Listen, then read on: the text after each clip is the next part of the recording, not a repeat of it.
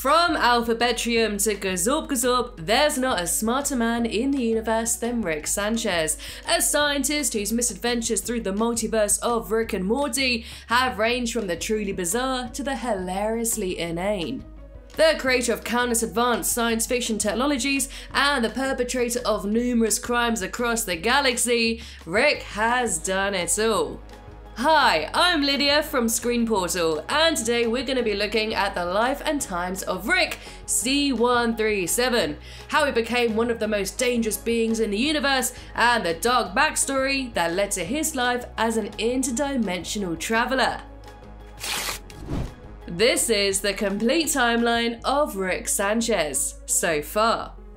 Wubble up dub dub! Morty, that's my catchphrase, remember?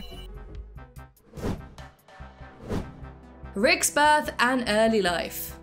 Rick's childhood is rarely touched on in Rick and Morty, but it's known that he's around 70 years old during the events of the show, meaning that he was born sometime in the late 1940s.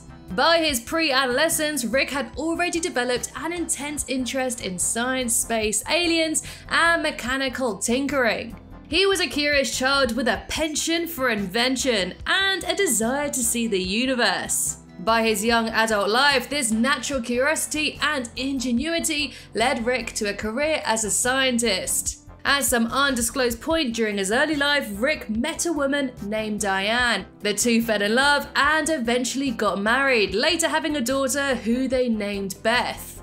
The small family lived happily together for a number of years, until tragedy struck. The death of Rick's family.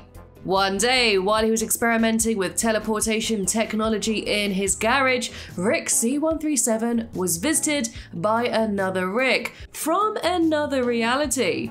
The visitor told Rick that he would soon create something far greater than mere teleportation, i.e. the iconic green portal gun that he would later use to traverse through the multiverse. The mysterious new Rick offered C137 a chance to leave his home and travel, but he was rebuffed. Who do you think you are? A different kind of Rick, I guess. Rick told the visitor that he'd rather stay with his family, and so the other Rick left in a bit of a huff, and so C137 told his wife that he was going to quit his scientific pursuits. But the mysterious Rick apparently took C137's refusal personally, so later that day a portal opened up in the Sanchez's garage, releasing a bomb that killed Diane and Beth. Rick initially denied the truth of this memory when it was first discovered by the Galactic Federation Brainalyzer, but it was later revealed to be his true backstory. After spending an extended time grieving, Rick created his own portal gun and began searching the universe for the man who murdered his family. Rick's hunt for his wife and daughter's killer. Rick's interdimensional travels began with a singular goal in mind: exacting revenge on the man who ruined his life. He created an imprint of the specific Rick who killed his wife and daughter, and then went on a spree across the multiverse in search for him. Rick C137 killed countless versions of himself, but he consistently failed to find the man actually responsible for all of his misery. But of course, Rick's early interdimensional travels weren't all gloom, bloom, and vengeance. In his off days, he made friends with Bird Person and Squanchy. Hey Rick! Squanchy party, bro! Oh, Squanchy! Taken with their anti-establishment beliefs and penchant for consuming all manner of illicit substances, Rick joined the rebellion and battled valiantly against the Federation for some time. He even fought in the infamous Battle of Blood Ridge, which ended with a major victory on behalf of the Resistance. Unfortunately, it would also mark a turning point in Rick's worldview, and not for the better. After years of fruitless searching for revenge and seeing so many different realities up close, Rick started to lose his fire. As he told Bird Person at Blood Ridge, Rick was struggling to find any real meaning in his life, knowing that there were so many other worlds in which his actions meant absolutely nothing. and Rick C137 began to grow closer and closer to the man he would become by the events of Rick and Morty Season 1. The formation of the Council of Ricks.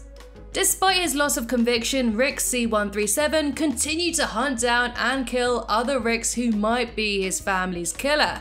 His rampage eventually forced a united effort from the other Ricks of the multiverse, who sent coordinated attacks against him, all at no avail. As C137 would later say, he was the Rickest Rick, and it seemed that no amount of brute force would sway him from his path of drunken violence. After realizing that they couldn't simply beat C137, the other Ricks made him an offer: make peace and help them create a unified home for the Ricks of the multiverse, a space station that would be called the Citadel. And guess what? C137 agreed for reasons that haven't been fully revealed within the show.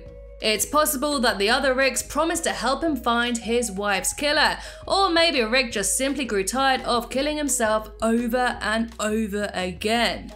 Either way, he relented to the peace offering, helping the other Ricks to construct the Citadel and the Central Finite Curve, a subset of all the infinite realities of the multiverse in which Rick was always the smartest person. Those two creations led to an era of Rick dominance across all dimensions, but C137 didn't stick around to enjoy the spoils for himself.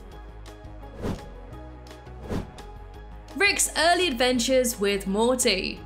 For most men, the creation of the Citadel would have been a crowning scientific achievement, but for Rick C137, it was just another empty accomplishment in a long life of searching for meaning. He left the Citadel in his spaceship, and in a particularly bad fit of drunken grief, Rick journeyed to a new reality, one in which Diane and Beth hadn't died, but had simply been abandoned by their own Rick.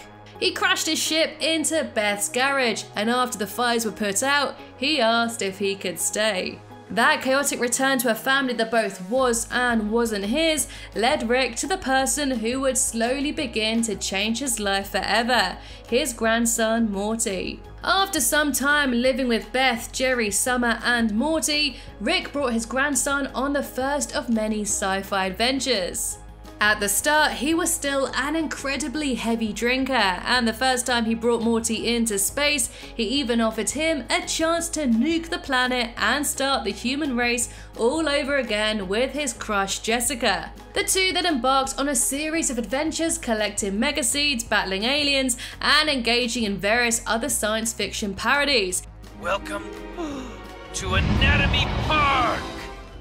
And it wasn't long, however, before things started to get bad, when Morty accidentally used a love potion created by Rick to turn the entire planet into David Cronenberg-inspired monstrosities.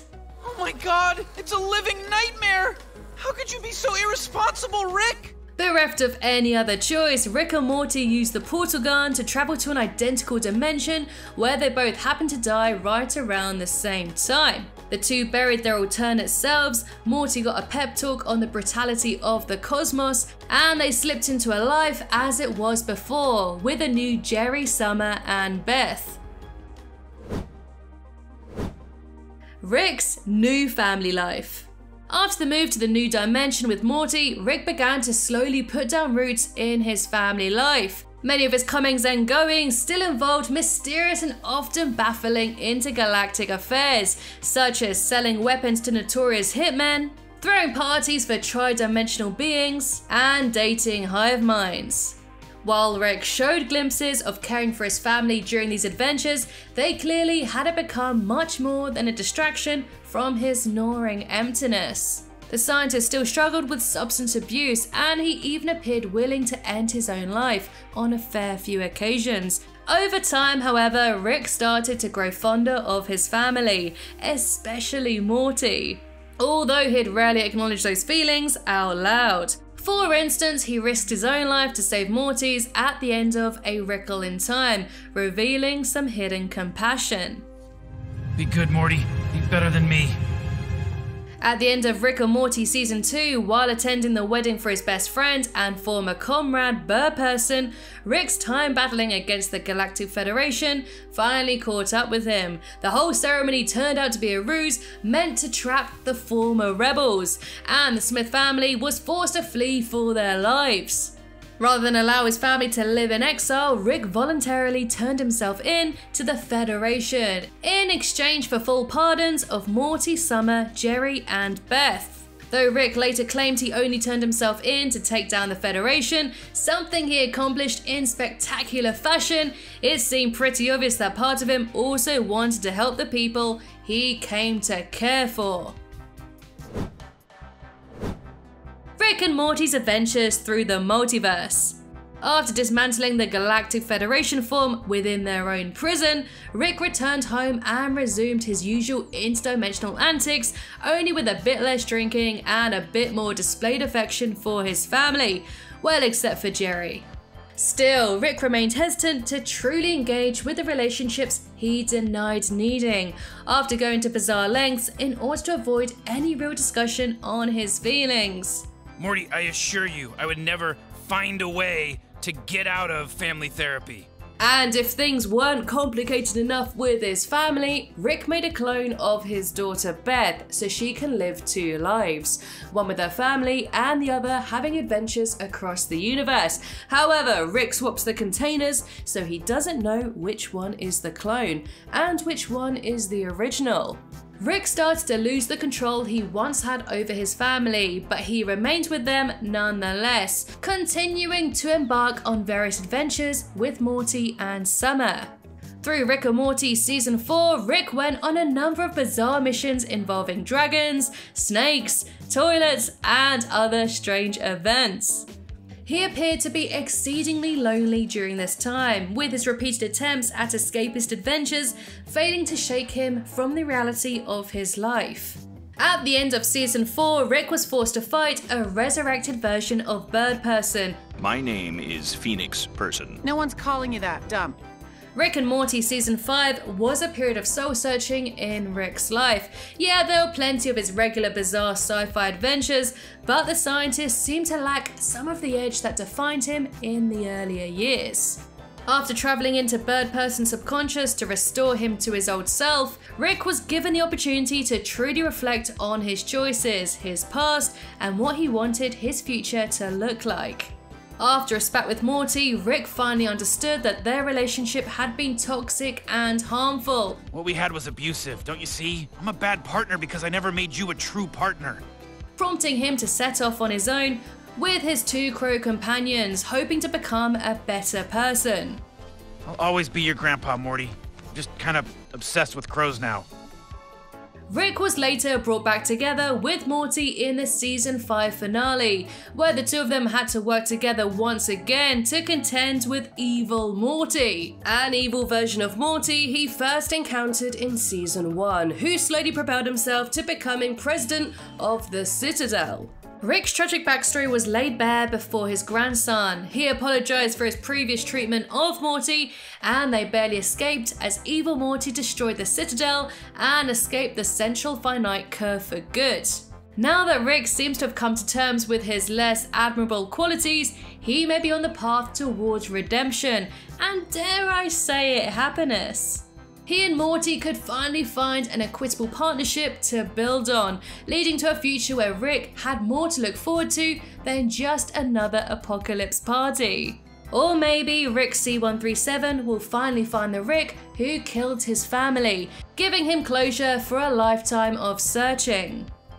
And so that ends the Rick Sanchez timeline. So far, Rick and Morty is a complex show, so there is no way I can squeeze everything into one video. But if you like the video, then I'd really appreciate it if you subscribe to the channel. Thank you so much for watching, and I'll see you on the next one.